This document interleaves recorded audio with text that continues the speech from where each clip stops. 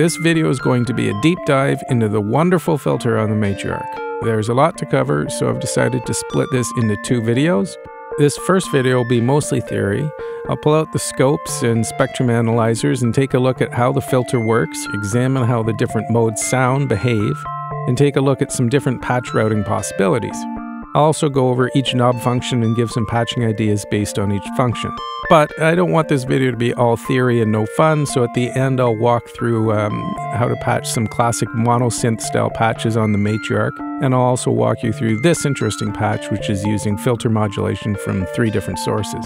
Part 2, which I'll post in the next few weeks, will be filled with patch tutorials using all 3 filter modes of the Matriarch. As always, there's an index in the description if you want to skip to the fun parts. But before we get down to business, here's a little sample of some patches I'll cover later in the video, as well as a few teasers from part 2.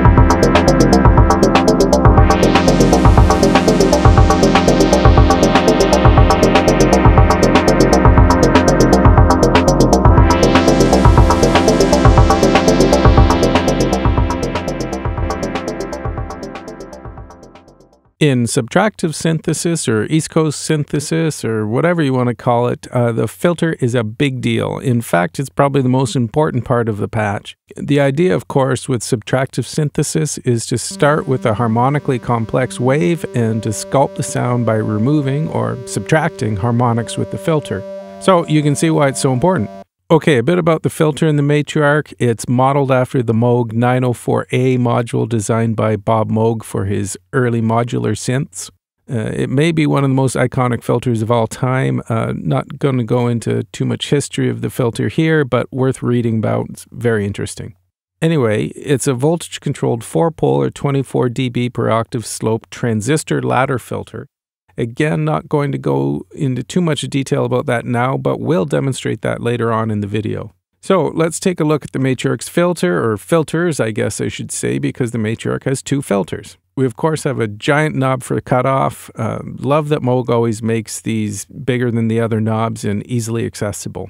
We have controls for resonance for both filters, but unfortunately no CV control for resonance. We have KB tracking or keyboard tracking, 1 knob for both filters.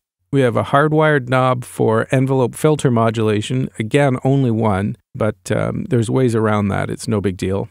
We also have this spacing knob, which I'll talk about later, but quickly the spacing knob controls the cutoff of filter 1 relative to the cutoff of filter 2. There's direct ins and outs for both filters, and lastly we've got CV inputs for cutoff for both filters and CV input for envelope amount. The filter mode switch here is what makes the filter so unique. It has 3 modes: series, stereo, and parallel. In series mode, the summed mono output of the mixer is sent first to filter 1, which in this mode is a high-pass filter, then on to filter 2, which is in low-pass mode, then split to 2 identical mono signals and sent to both VCAs. The cutoff knob controls the cutoff frequency of the low-pass filter, and the spacing knob controls the cutoff for the high-pass filter, but in relation to the cutoff knob for filter 2. In stereo mode, probably the most commonly used mode, and obviously in stereo, the summed mono output of the mixer is split and sent to each filter, which are both in low-pass mode, out of each filter separately to each VCA respectively.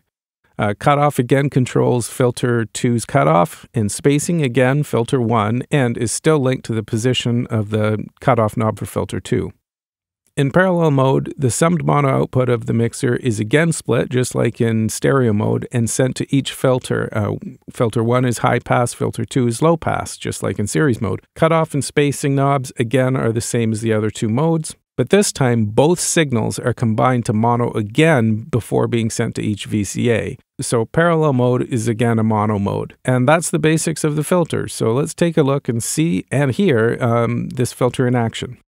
So the first thing I want to look at is a mono low-pass filter. So let's take a look at how to route that on the Matriarch. I've got both instrument outs on the Matriarch patched straight into my mixer, and let's turn on drone mode. Alright, both outputs are active, but at the moment it's in stereo, so I'm going to take a dead patch and patch it into VCF1 in, and we lose one side. So to get that other side back, if we're in stereo low-pass mode, we just patch directly into the VCA from VCF2 out. Now we've got a mono signal. Now if we're in series mode, here we go, the dead patch is blocking the signal, so we patch directly from the mixer into VCF2. Great, another method of getting a mono low pass. And lastly, if we're in parallel mode, we just keep our dead patch and flip the switch. So there's three methods to get a mono signal. So once we've got the mono low pass filter set up, as you can see, the resonance will have no effect, and neither will the spacing, but the cutoff control and the resonance for resonance 2 will work the way they're supposed to. Okay, that's taken care of. Now, an easier way, of course, is to just use one patch cable out of your Matriarch and just not touch the resonance 1 or spacing knobs, but this gives you a few more options. All right, let's get to the Synth Geek portion of this video and really take a close look at what's going on with our filters. I've patched out of filter 2 directly to my interface so we can bypass the VCA and hear what the filter sounds like without the VCA in the signal path. The filter is wide open, and let's bring up some noise. All right, as you can see and probably hear, the internal noise generator on the Matriarch is not really white noise. White noise is supposed to have equal amplitude across the entire spectrum. So either our filter is affecting the noise even when wide open, or the noise itself has an internal low-pass filter on it. The Matriarch manual does mention a high-pass filter for the noise, but nothing about a low-pass. So let's compare the white noise from this tone generator in my DAW to the Matriarch. All right, that's closer to what you'd expect to hear and see, although it does look like there's a slight tilt towards the top frequencies. So let's compare the two on the spectrum analyzer. Here's the Matriarch noise, and I'll use the side chain to compare with the DAW's white noise generator. I'll just bring the Matriarch's noise down a bit so it's volume matched, and yeah, you can see we're missing a lot of top end in the Matriarch's noise, and a little bit of bottom end too, it looks like. Okay, so let's patch the white noise from the DAW into the Matriarch's filter to see if there's any change. Bringing up the external noise volume now. Look at that. Does look like some of the highs have been rolled off. Let's bring up the side chain to view the noise before it's going into the Matriarch. So that's pretty clear. Even with the filter wide open, the Matriarch is rolling off a little bit of the highs. I've got the noise direct out from the Matriarch patched into the side chain of the spectrum analyzer. Let's compare it to the external noise passing through the filter. So volume match it. And freeze it so we can have a better look. So the external noise does have a little more high frequency content than the onboard noise generator, so I'll keep using it for the rest of the comparisons. Okay, let's take a closer look at the low-pass filter.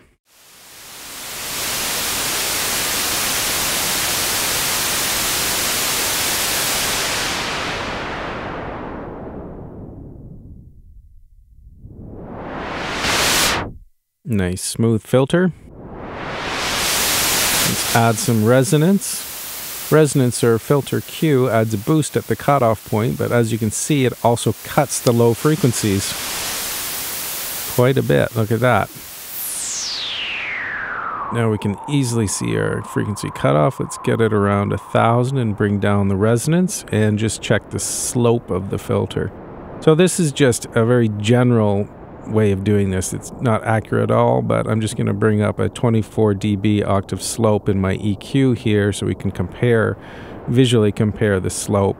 Once again, this is just more for reference. It's not accurate at all using EQ this way.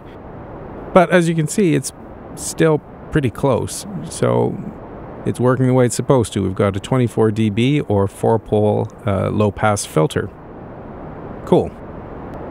Let's crank the resonance and sweep the filter one more time so you can see how smooth it is.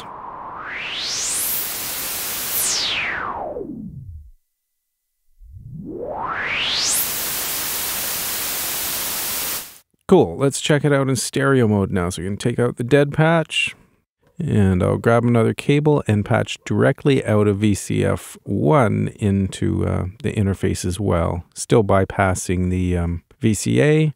And we've got it in double low pass mode. And we've got the resonance up high on both sides so we can hear the cutoff and just swoop around a little bit. So now let's take a closer look at the spacing knob, which in all the filter modes is tied to the cutoff of VCF1, but still linked to the cutoff of VCF2. So let's experiment. Wait, that doesn't sound quite right. Oh, I'm not in, there we go. Now I'm in double low pass. So using spacing, I'm going to try to tune the cutoff of VCF1 about an octave above VCF2. That's pretty good. Okay, now, as you can see, the cutoff of VCF2 is affecting the cutoff of VCF1. And in general, although that was a little bit out of tune, they maintain their frequency relationship. So they maintain their spacing. Now if we turn up the keyboard tracking and play some keys, the filter will track the keyboard and the spacing is maintained. Now that's not what keyboard tracking is primarily for. We'll get more into keyboard tracking later. Anyway, let's get these back in tune. If they're in tune, the cutoff frequency is obviously the same for each filter. And we'll bring the resonance down a little bit and add some noise so we can look at the slope of each of the filters. Okay, let's have a closer look at this spacing knob and the relationship between filter 1 and 2. So I'm just going to crank up the resonance a little bit so we can clearly see the cutoffs of each of the filters. And let's check the range. So full counterclockwise with spacing, we get almost all the way to 20,000 or 20K, and all the way down to 20 Hertz. So with cutoff 2 in the center, we're pretty much getting full range out of filter 1. But if we move cutoff of filter 2 up to 20K, we're only getting about half the range from filter 1. Same thing if we bring it all the way counterclockwise, only getting about halfway up. Okay, let's bring spacing to 0 and bring cutoff 2 to about the center. Now, it is possible to get full independent control of each of the filters, but we're going to have to use attenuators. Just let me turn off the resonance. The attenuators on the Matriarch act as DC offsets if nothing's patched into the input. So I'm patching out of the attenuator into the CV in for cutoff 2.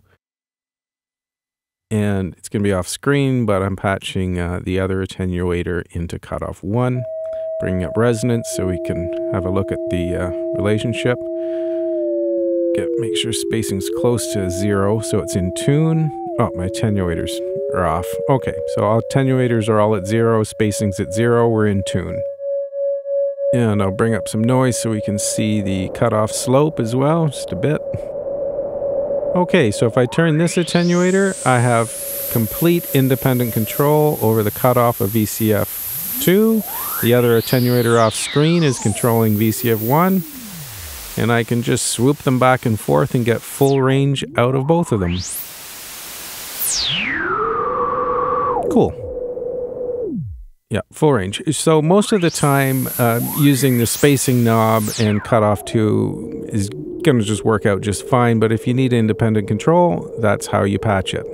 So I'm going to unpatch VCF1 for a second and show you something weird that I found. So right now I've just got an attenuator patched into cutoff of 2, VCF2, turning cutoff 2, so you can see the spacing knob is still in effect.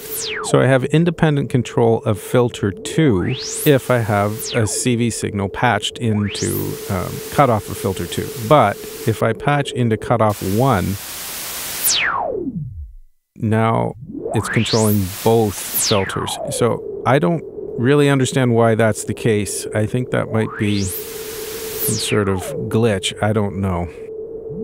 But anyway, so it's a good thing to remember. If you want control of one filter, patch it into cutoff 2, both cutoff 1. Okay, let's go into series mode and check out the high-pass filter on the Matriarch. So I'm going to unplug VCF2 for now. So we're just listening to VCF1 out. And I'll bring up the noise. So again, we're listening to the direct out of the filter. And let's use spacing to check the cutoff. Definitely a high pass. Okay, let's use the slope of the EQ again to check the slope of this filter. Once again, this is not the most accurate way to do this. So I've got it on 6 dB slope, which is a single pole filter. Let's check 12. Yeah, that's much steeper. But that's closer to what it is, I guess. 18 would be a 3-pole. No, it's too steep. And 24, see, is way too steep. So probably a 2-pole high-pass filter. Once again, using a filter on an EQ to compare this is not the best way to do this, but it gives us an idea. So let's check out the spacing in series mode. So bring the cutoff all the way up to 20K, add some resonance so we can see the cutoff. And as you can see, we've really limited the range of the high-pass filter in series mode. It's easier to see with just resonance. So the cutoff is all the way at 20K, and see, there's nothing happening in this range till we get to 0. And then we get down to about halfway. Now, if we bring the cutoff to the center, then just like low pass mode, we can get full range with the spacing knob. But if we bring it all the way down to 20 Hertz, again, nothing from fully counterclockwise to 0. And then only halfway. So keep that in mind when you're in series mode. Okay, let's bring the resonance down and turn off the noise for a second. And I'll patch out of VCF2 into the interface, and that's what we'll be listening to for the rest of this demonstration, so we can hear series mode accurately, but we can visualize with the out of VCF1. Okay, so we got our noise on, and you can probably tell by just listening or looking at the spectrum analyzer. In series mode with high pass and low pass filter, it's most commonly used to create a bandpass filter. And if we tune the resonance, we can get a peakier bandpass.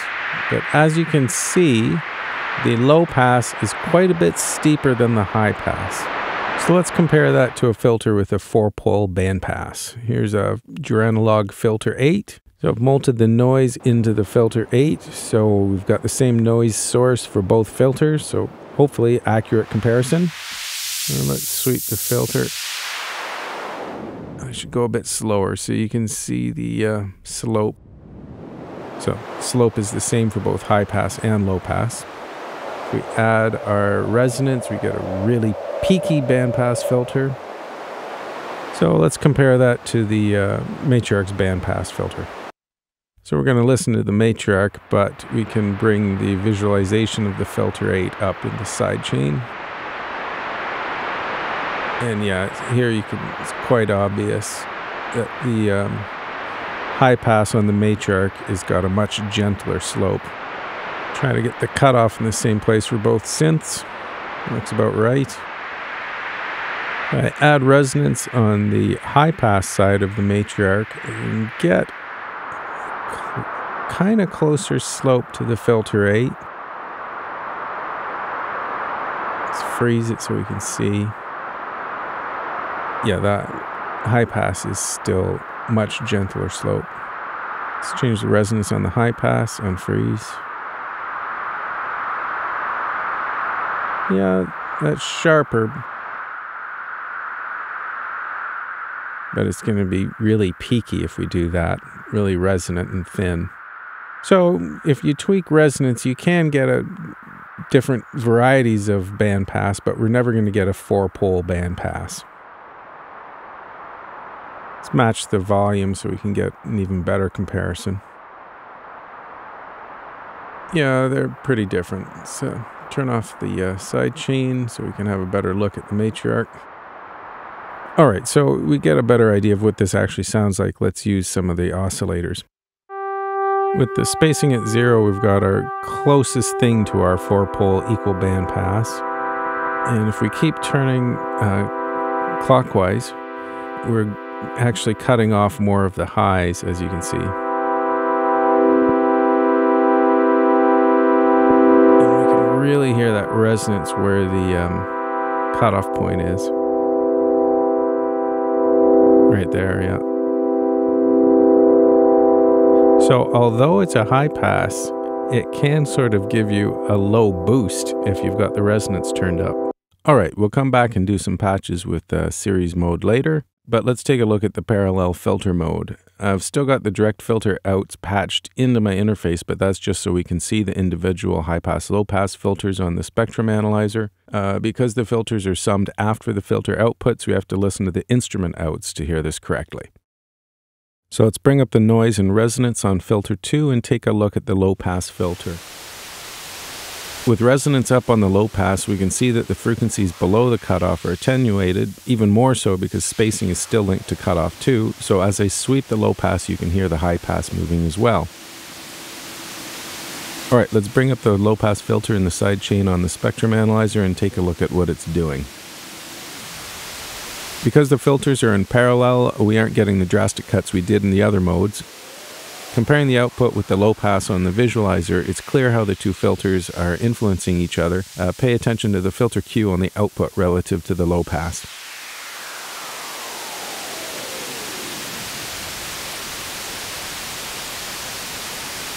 All right, let's do the same thing with the high pass filter.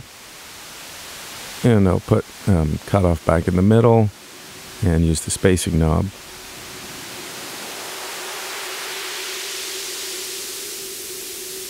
Oh, I've got to bring down the resonance here. That's better. Okay, what you're seeing now is what parallel filters can be used for. It's creating a notch filter. So let's take a closer look at that. Turn off the side chain. All right, with spacing just past 0 at around 1 o'clock, we get a pretty clear notch. Bring it back a bit. Yeah, that's better.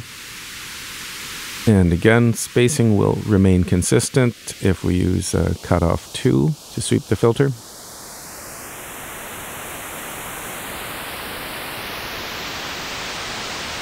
Not much of a notch up there.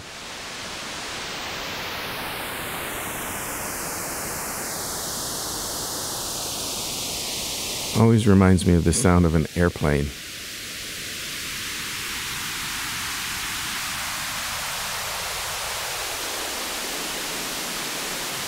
Okay, that's a pretty good notch filter. Let's compare that to the notch filter on the Joranalogue Filter 8. So again, using the same noise source and sending it into the Filter 8.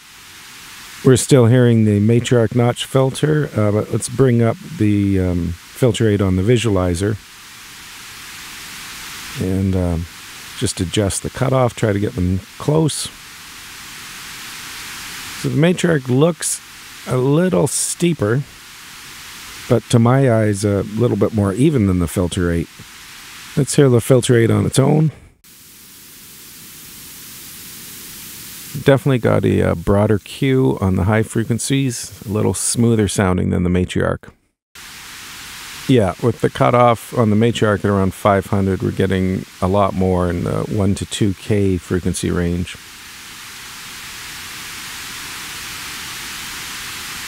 Okay, let's get the cutoffs a little closer and check out what happens with resonance. We're still just listening to the Matriarch, but we can see what happens, and look at that, a huge, huge peak just below the notch. Now let's try that out on the Matriarch. Okay, using resonance on filter 1, we're getting a shallower but broader notch. No peak. And resonance 2, we're getting the opposite, a very narrow, pointy notch. Cool. Back to our V. If we continue raising the high pass cutoff of the spacing, we can get an even shallower yet broader notch. Great, so that concludes our SynthGeek filter examination. Let's use this knowledge to come up with some patches. Okay, let's start with some mono low-pass filter patches. So like we did earlier, I'm just going to put a dead patch in the VCF1 input and flip the switch into parallel filter mode. And I'll bring up oscillator 1. We've got a sawtooth wave. Let's change that to a pulse. You can get good saturation from the mixer. Just turn that down a bit. From the mixer if you turn it past 12 o'clock. Let's go down the octave. See if we can hear that saturation. A little bit. Let's bring it down though. Okay, let's put it in unison mode and bring up oscillator 2. Keep this in sawtooth for now and an octave above oscillator 1. And we'll use a pulse wave for oscillator 3. Not crazy about the sound of that pulse wave, so let's adjust the pulse width. And our attenuator's acting as a DC offset and changing our pulse width. Sounds good about there. Okay, we'll bring up those other two oscillators again, and yeah, now we're getting a classic Moog 3 oscillator per voice sound, like on a Mini. And boy, that filter sounds good. Just adjusting resonance in the cutoff a little bit, and we'll add in some envelope. Going for that classic Moog bass sound. Getting closer. Tiny little bit of decay, tiny little bit of sustain, tiny little bit of attack time. That sounds good. Eat your heart out, Herbie. Okay, let's go for let's add some glide and some sustain and go for a more P-Funk 70s bass sound. Let's go a bit more bright, a little more resonant. Yeah, what I'm playing's not that funky, but at least the Moog sounds good. If you're a piano player, don't forget that playing with sustain or any of the parameters on analog synth makes it more expressive and more fun to play. Okay, let's try a classic analog patch trick. So I'm taking the filter output and plugging it into the noise input of the mixer, adding a bit more resonance. But what we've just patched is a filter feedback loop.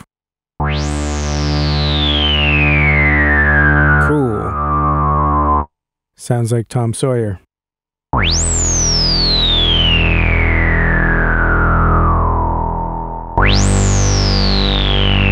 So the trick on the old Mini was to patch the headphone out into the external in. We're basically doing the same thing. Let's hear it without the feedback. Still pretty fat, but we're missing that squeal. There it is. Oh, it's too much? That's good.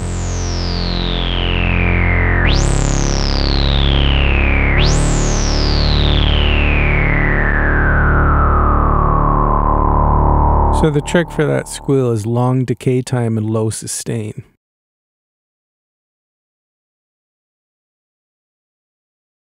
Okay, let's try another idea. I'm going to take the envelope out and go into an attenuator Out of the attenuator, we're going to go into the pulse width modulation of oscillator 1. Envelope modulating pulse width is another classic synth move. And let's turn up the attenuator and bring in our modulation. Let's try a shorter envelope time for a more classic sound. Oh, that's cool with the longer attack. Let's make the decay a bit longer though, so we don't get that abrupt change.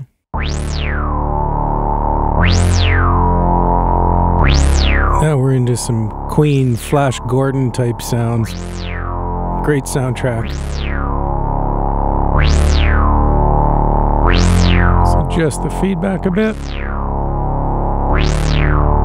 And try a little bit more pulse width modulation.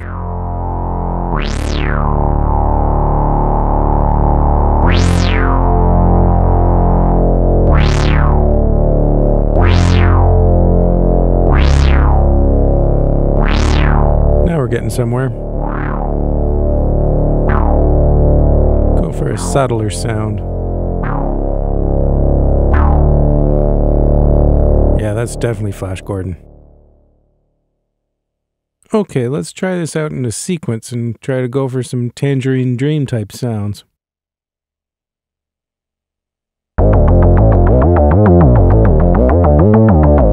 Okay, tighten up the envelopes a bit.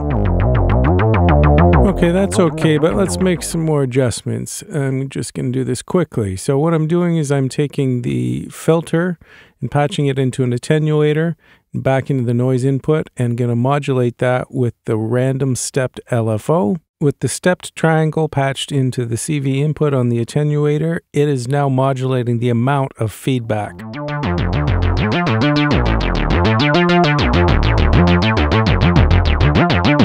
And that sounds pretty cool. We're definitely getting more Tangerine Dreamish now.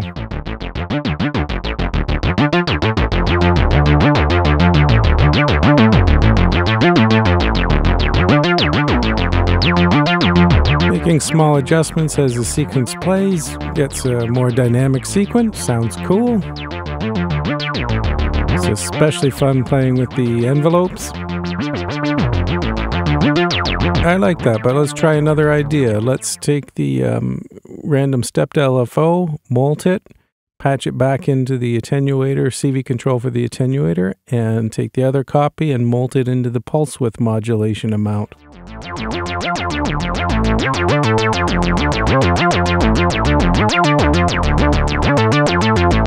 Cool.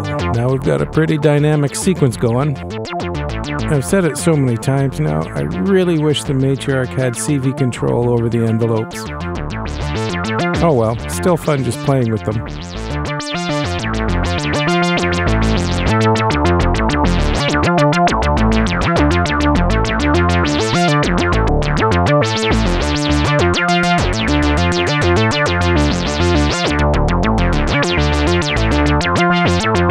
Okay, and don't forget, one of the most fun things to do on the Matriarch is play with the arpeggiator octave buttons.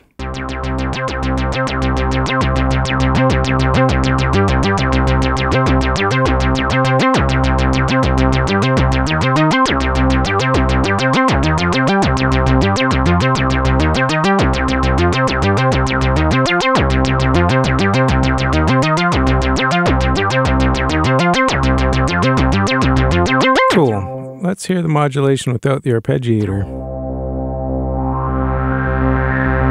Sounds pretty great just alone.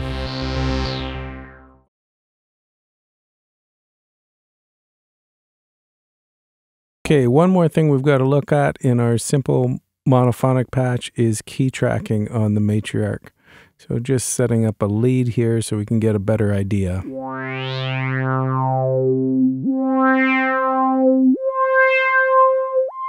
So without key tracking, you can hear that the cutoff acts just the same as a static EQ filter.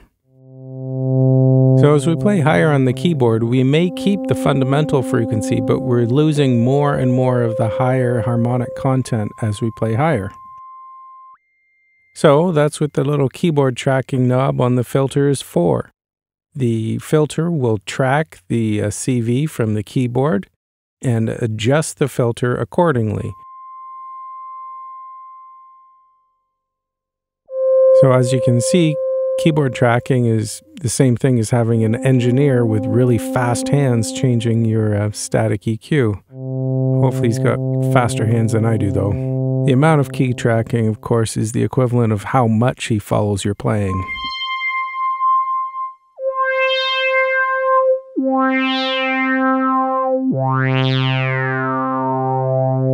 That was with no key tracking. Already brighter. And a little darker in the low end.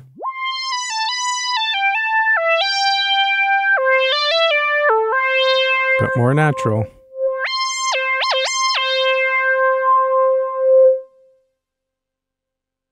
Okay, let's go through the patch from the intro. Let's have a listen to our oscillators and filter without the modulation. Okay, you can hear we have a fairly narrow bandpass filter. Let's widen it a bit.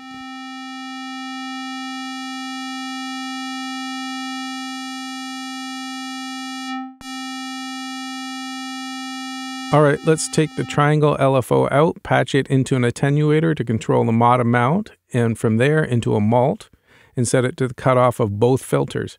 Remember, if we patch into the cutoff CV input for filter 1, it should also modulate filter 2, but let's be safe and patch into both. Attenuate the modulation and find something a little more tasteful. Okay, I'm going for sort of a slow vibrato sound with this modulation. Great, okay, next I've got the mod wave patched out to another attenuator. The output is going into a passive mult and sent to the envelope amount CV input for filter 1. Cool, I want it to sound like the Matrix breathing. Rate input on LFO2. Let's get a little bit more modulation, still want it to be subtle.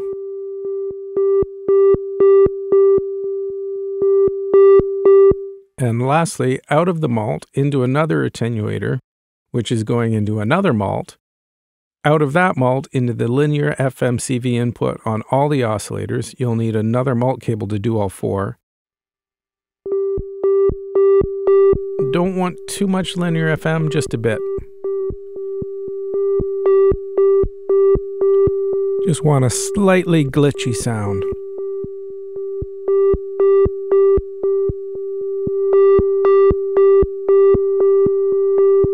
And of course, the secret sauce, delay synced and in ping pong mode. Let's have a listen.